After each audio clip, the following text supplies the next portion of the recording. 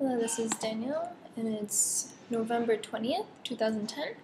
In today's group talk, we talked about the 3 places we would like to go, and some mistakes were, so the confusion of were and did. So someone said, where you ski, when they meant to say, did you ski?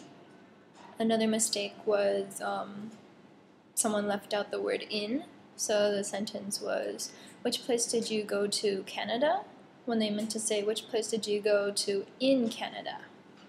Some new vocabulary words were soft or fluffy, which means not strong or no muscles. So an example sentence is, I've stopped going to the gym, so now I'm getting kind of soft, or I'm getting kind of fluffy.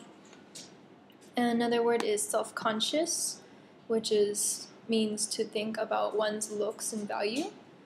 So an example is, I feel so self-conscious about my clothes because everyone is so fashionable here. And the last word is major, as in a study at a university or college.